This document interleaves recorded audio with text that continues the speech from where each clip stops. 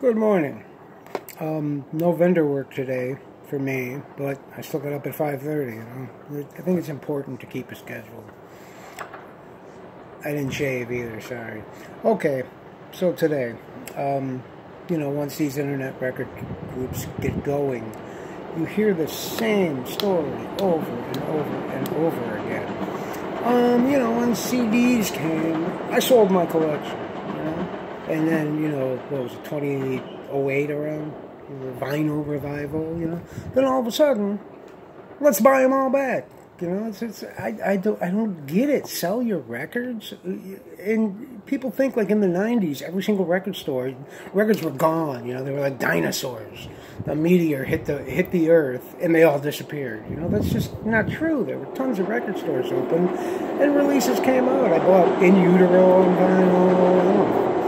Shit came out. But apparently, maybe it's people who kept their records really good and just it was more of a collection rather than like the history of it. And, I'm blessed or cursed with a very good memory. So you could pick a record at random out of my collection and I could probably tell you, where I bought it, about how much it cost, and, something about it. Let's take this one, for example.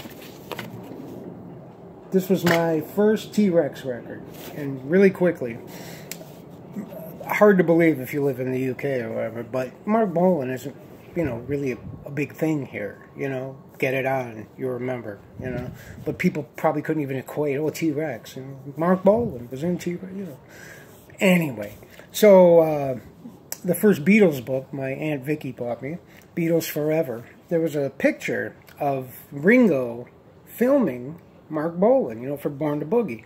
And I was maybe 10 or 11. I'm like, who is this Marc Bolan guy? Blah, blah, blah. So I go to a used record store, Record Hunt, and this was the only record they had for $2, And it's funny because there's not even any of his big hits on here, Born to Boogie, you might remember, but not back then. $2.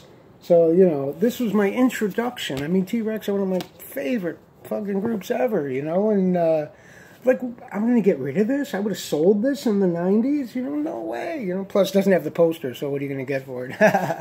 But yeah, no way, and even more importantly than that, geez, right here, Columbia Record Club, when it came out, 1977, I ordered the, it's like, I heard about the Ramones, but again, like I said in this other video, you don't really hear these. Where are you going to hear these people? They don't play them on the radio or anything. But yeah, I mean, these guys, this is how I minus the leather jacket, this is how I dressed, So it's like, oh, I got it, so I get the record from Columbia House, and it has this inside sleeve.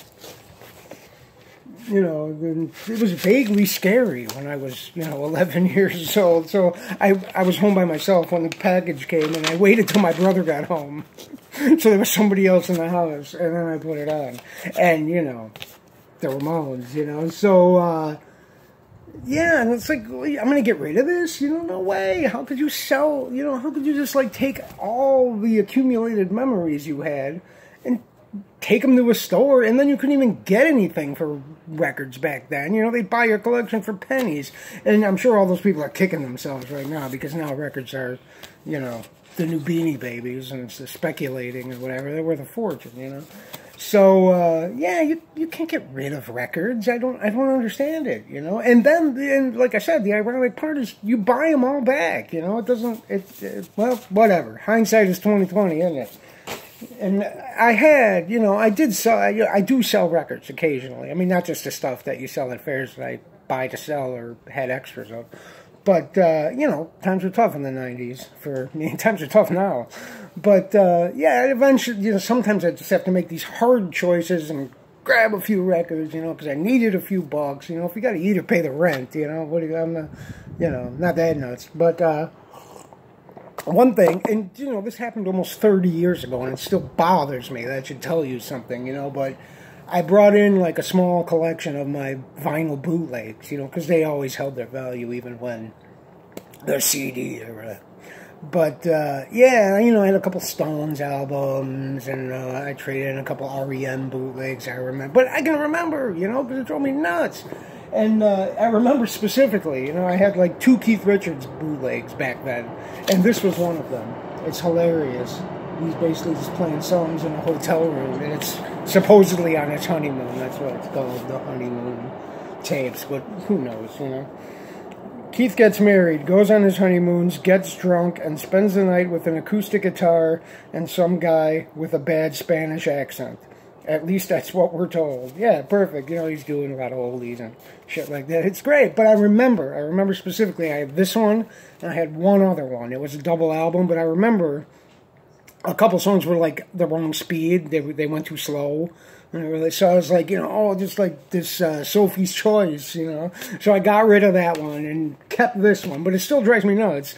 I don't have that one anymore, So it's important. I mean, and this was selling like, 10 records. So I still remember that, Anyway, so that's that. But then there's this other thing that during that time when people were buying CDs rather than vinyl, and then this vinyl thing comes back.